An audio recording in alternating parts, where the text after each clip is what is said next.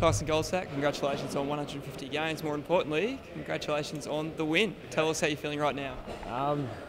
Yeah, it's hard. It's hard to take actually. It's a tale of two stories. A really poor first half, and then our fight back in the second half is great. I mean, and that showed the fight that we've shown all year. Like, so we've never kind of really been out of a game, but the fact we can come back and get over the line, it kind of goes one better than last week where we didn't quite get over the line. So it was it was a good day, and it's one to remember.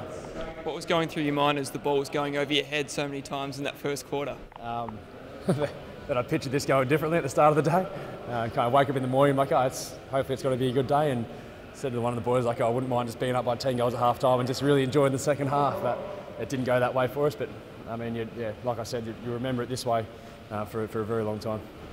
What went through your mind in the second and third quarters we started to get a run on? And was there a moment that you can identify where you felt like we were actually back in the game? You can't really put it down to a moment.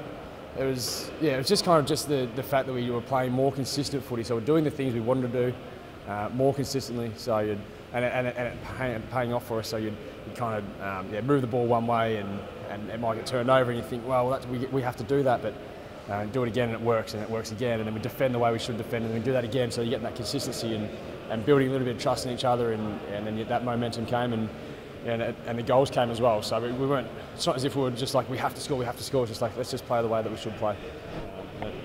Got the job done. In terms of comebacks, is it easy to say where that one ranks at the moment in your career?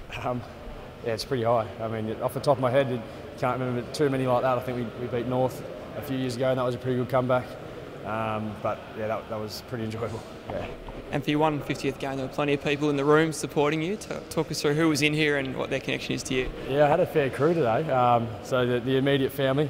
So mum, dad, my brother, his girlfriend, my wife Chelsea, and then I had a couple of mates from Adelaide across.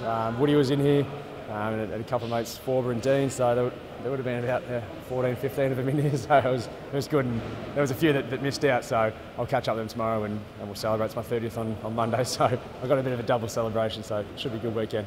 Started off really well. Congratulations on game 150, and importantly, congratulations on the win. Thank you very much.